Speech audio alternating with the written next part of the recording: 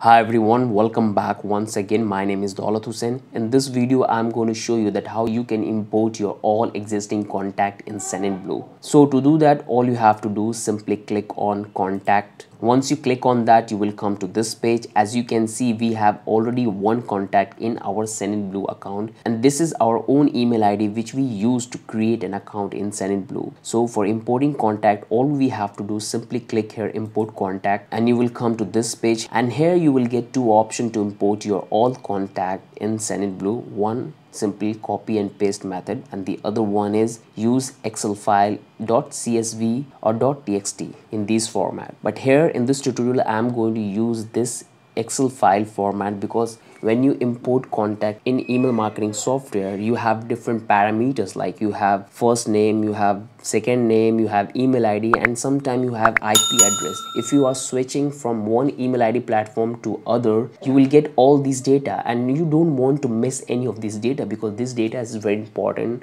for making your email marketing campaign very effective. I will show you the advanced feature of importing contact. So to import a contact, you have to simply click on this, and here we have to upload our Excel file. But you have to make sure that your Excel file should be in these three formats: .csv, .xlx and .txt. Any of this format you can use it for uploading your Excel file. So click on this, and from here you have to select your file. Wherever you have saved your file in your computer, you have to select from here. So once your file is uploaded successfully, you will able to find all your contacts right here. Like how many contacts you have, that's all contact you will going to find it out.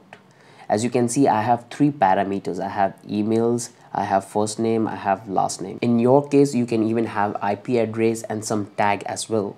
It's depend on you that from where you're getting the data. And once you are okay with all the data here, simply click on confirm file. This is very important, data mapping. You have to do some important setting here. When you upload your all contact through Excel, and whatever parameter you have in that file, you all able to find it right here. As you can see, I have three parameters. So the email ID is already detached by the software, but here we have to select the first name and last name manually, because sometimes it detach the data but sometimes it not. So you have to check it always when you're going to confirm your mapping.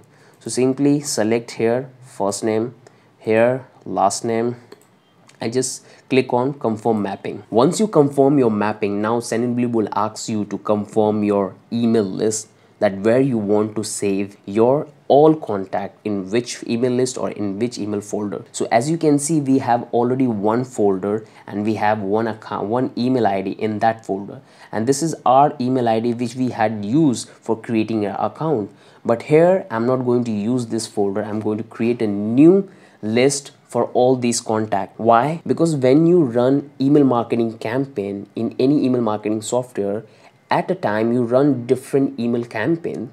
So it's for your understanding that which audience you are sending your emails, you have to make a list. You have to make a different list according to different audience. So it's become very easy for you to understand and see the data that which email campaign is performing better for you. So here the target audience and all the email IDs related to muscle gain. These people, these email IDs have interest in muscle gain. So I'm going to create a list with the name of muscle gain. So all you have to do, simply click on create list, and from here you have to give the name of the list, gain, and here you have a option of creating a separate folder or you can keep in the same folder.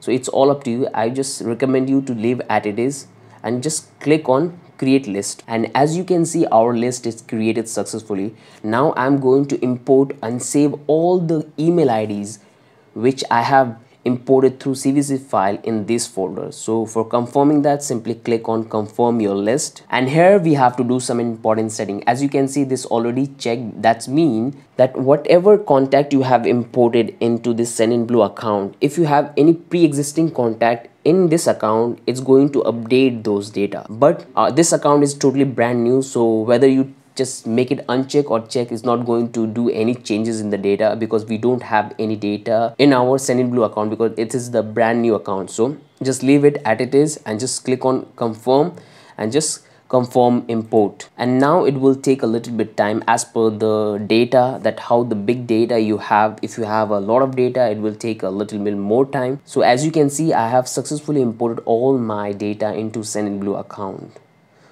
So this is how you can import all your existing contact in Sendinblue. If you are switching from one email marketing platform to other, this is how you can do that. You can also go with copy and paste method, but when it's come to importing different parameters, different attributes, in that time sometimes it's become very difficult and sometimes give you an error. So I would always recommend you to go with this method. It will accurately import all your data very successfully. So this is how you're going to import your contact in Sendinblue account. So I hope this tutorial is helpful for you. In the next tutorial, I'm going to explain you that how you going to design your first subscription form in Sendinblue.